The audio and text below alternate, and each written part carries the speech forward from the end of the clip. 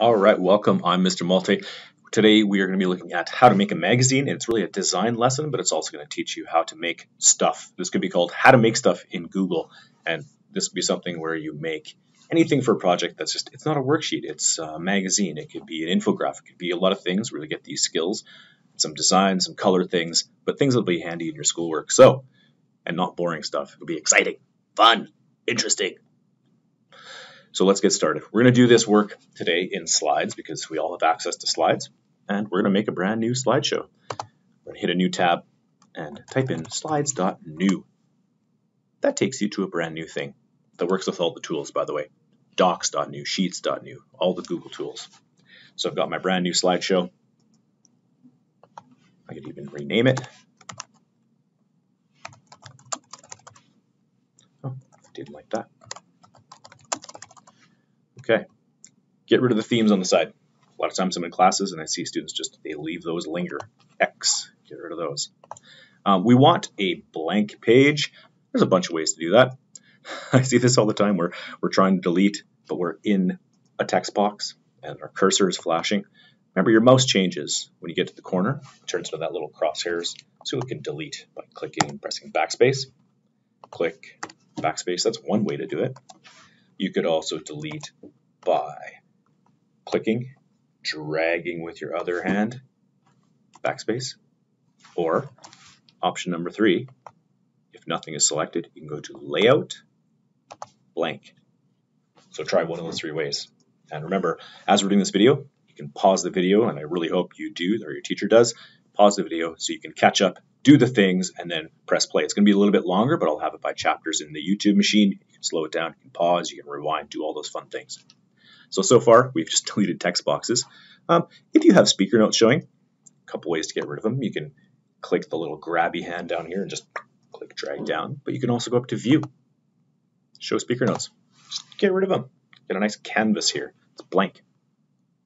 Now, this is not what a magazine looks like. This is still the plagiarism layout where you'd put a picture and a bunch of stuff from Wikipedia. It's not what we want. So we're going to change this into a magazine by going to File, and down at the bottom, you'll scroll a little bit, Page Setup, File, Page Setup. From widescreen, we're going to go to Custom, File, Page Setup, Custom. And now in here, the size of a piece of paper is 8.5 by 11. So 8.5 by 11, and apply. That's going to change us to a piece of paper size. Same as a standard piece of paper in your classroom. I'll just show that one more time. Remember to pause the video though. File, Page Setup, Custom, 8.5 by 11. If you wanted to make it the other way, that'd be 11 by 8.5. So now I've got my nice magazine. Not yet. So we're going to need a background image, and we're going to need a frame, we're going to need all kinds of things. So I know you could put colors on here, but we're going to grab a picture. And my favorite place to get a picture from is actually Pixabay. Pixabay is a wicked awesome site. It popped up there. Pixabay. And we're going to look for, I'm going to do a little, what should we do? Travel. With a plane in it. And lots of things come up, but they're the other way. They are landscape. We want something that's portrait or vertical. So orientation, vertical. So head to Pixabay, search for something, whatever your magazine is going to be about. It could be Canada, it could be travel, it could be whatever. I'm going to grab one here and go to the vertical under orientation. And once you get there, I'm going to find one that I'm going to use. I like this one. Click on it. I'm going to right click.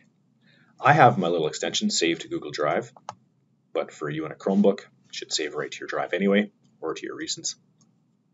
So I'm going to save that picture, I hope. Alrighty.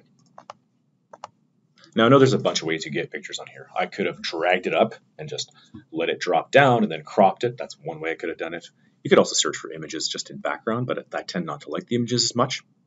But just for the sake of simplicity, we're just going to go to background and use the background image. It might skew our image just a tiny bit, but for this, it's okay. Choose image.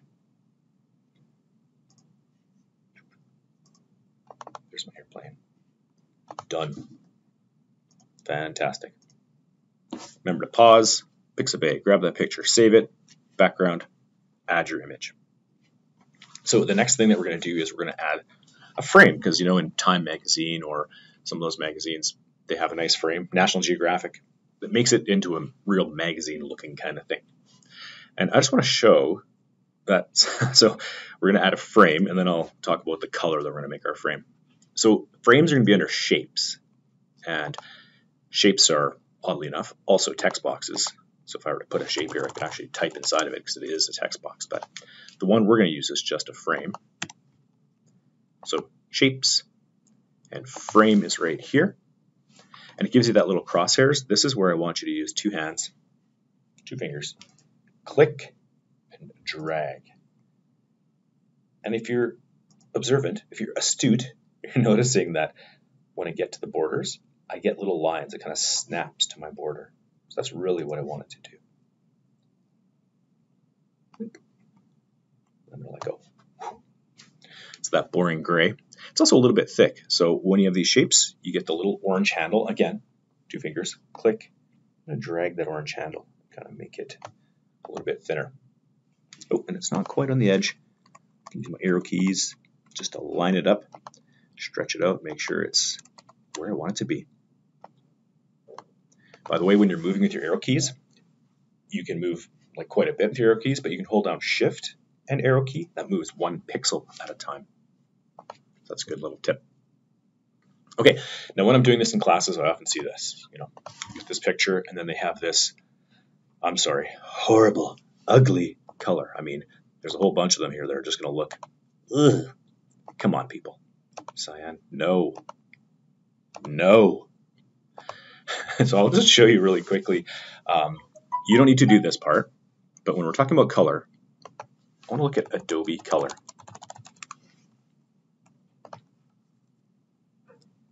Adobe Color is really cool because it has this whole color wheel thing, which is really fantastic for doing things. But you can extract themes. So I'm going to select a file. I'm going to grab my airplane. And what you notice is these are colors right from the picture that match. So I could actually use this one. So if I'm looking for a frame, I don't want some crazy, color like this. I want a color that's going to match. And I'm going to put that one from Adobe Color in. And it might be a little bit dark. I could lighten it up a tiny bit. But please, don't use, those crazy neons, those things that are just going to look like any of these. No, no, no. Yes. Okay, so get a frame, make it big, change the color, and then we're ready to add some other stuff. So pause the video, do all those things, and catch up to me. We'll get now some word art is our next thing. So like I said, there are text boxes, where you could add text. And we're going to use text boxes in a bit. There are shapes. But there's also word art, and I like word art a lot because you can do a lot of stuff with it. So I'm going to go Insert Word Art. Where? Insert Word Art. Gives you a box. I'm going to do all caps because this is my big title, Travel. This moves just like a picture. So I can move with my arrow keys. I can move with my mouse. Try not to do the squishy squish. Don't change the font by doing that. If you want to make it bigger or smaller, it's often good to use the keyboard shortcut Control-Alt, J is smaller, K is bigger. Control-Alt, J, and K. Those are super awesome shortcuts to know. Now, again, some of the fonts that we use here at this point, I see people using some really strange things or things that aren't very legible. And I like a good, fun font too, but this is not really what we're going for, unless it's a Harry Potter magazine. So there are some good ones, like Oswald is good for this, Anton, Impact. These are like nice, big, bold. That one's pretty good. And I already have a color for my frame, so match it up. This is a great tool that people don't use very often. I click on the frame, double-click that paint format tool, and boom, you can paint other things with that. So that's word art. I'm also going to make what's called a cell line, which is what the magazine is about. Travel. The magazine, those who move. It's way too big, so smaller.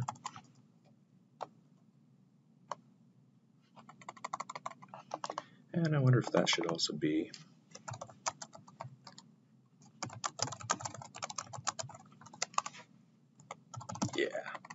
bolded and centered. Perfect. If you're a real stickler and you want things to be absolutely in the center, just know that you can go to View, Guides, and Show Guides, and then these things can be exactly lined up, right to the middle. Line up those blue boxes to make it totally centered. Okay, I'm going to turn off my guides for a second. All right, got my magazine with the border, word art. Now I need some articles, so I'm going to insert this one. I'm just going to do text boxes.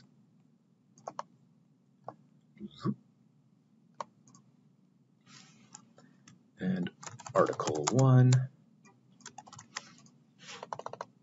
Make this a different font.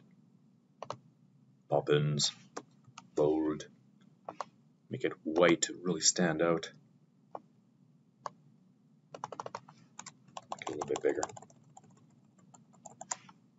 Right? And if I like that, I'll put some more stuff here. This whole box, I can Control D. Let's duplicate. There, I've got some articles. If you really want to make it pop off the page too, you can click it, and under Format Options, you can add a little drop shadow. Drop shadow is just that. It's a little shadow that kind of hangs out below any objects, right? That might be a little intense. Turn on my blur radius. There we go. I'm going to add some of this too. Why not? That really pops it off. Great. Okay. Now, I want some other things on here, and I actually found some things like the little, barcode thing and all that sort of stuff. So I'm going to add some, but I've already made a template. It's a bit.ly link. bit.ly/BG magazine. I'll pop that link up for a second. But I already have a template where you can copy some of these cool things. There we go. So you can Control C, pop in here, Control V, grab a little barcode, some other things to make the magazine look a little more realistic. This other one I did a little box that had a transparent-ish border too. So you notice this is a little bit transparent. So things like that. And for interior layouts, it's not the easiest to make a whole interior layout. So you can just grab the ones that I have here on this template. I'm going to hold down Shift, Control would work too, Control C, Control V. Just add some interior. So these are your articles where you could edit these and put your text inside of here. Great. Anything else I'm missing? I think that looks pretty good. So now this is a magazine, but remember, it could be anything that you create. This could be infographics. It could be I have Instagram templates you can edit. So we'll take a look. And on engaging students, I have a whole bunch of things on the digital tools page, as well as in the shared Google resources. So if you want something different, you can take a look at what's there. You can see where I'm putting this magazine is going to be under digital skills in action with this little tutorial. So there you go, my friends. Making a quick magazine cover that can be used for your schoolwork. And I've given you the interior pages, but you could also edit these up and make them your own. So there you go. Making a magazine. Hope you had fun and good luck.